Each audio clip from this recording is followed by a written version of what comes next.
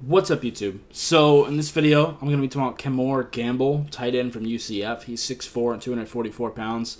Doesn't really create space, not very much of a route runner.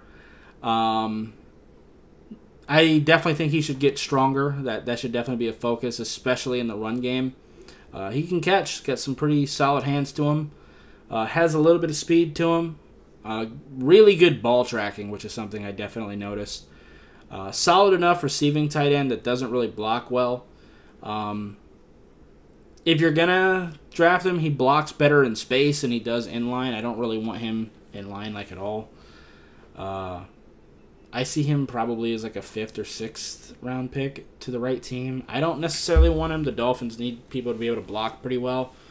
He's probably leaning more toward the 6th round, I'm going to be honest with you, than the 5th. But, yeah, I mean, he's another cool tight end in this class. And like I said, there's a lot of tight ends within this realm that can play, which I think will hurt a lot of these guys' draft value. And the tight end position already isn't a super valuable position as far as draft position goes. So, yeah. Anyway, that's going to be it for this video. If you liked it, appreciate hitting that like button. If you have any questions or comments in the comments down below, subscribe if you haven't already, and I'll see you next time. Bye, guys.